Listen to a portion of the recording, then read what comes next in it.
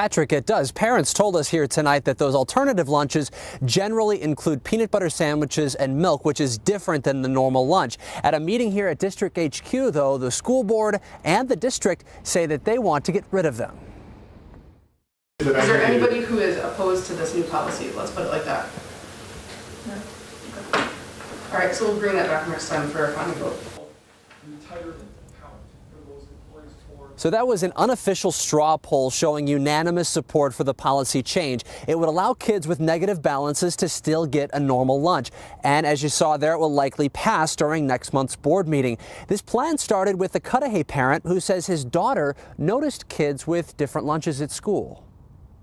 Do you think there's any stigma attached to kids who have alternative lunches at school? Absolutely, is there a stigma? I consider it lunch shaming. We have good members of our school district, good members on the board.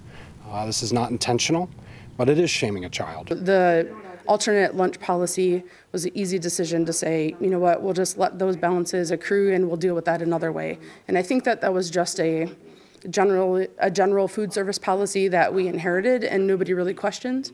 And so when it was brought to light again, we said, you know what, we don't have to do it that way. Ben, let's talk about the cost. How would the district pay for this?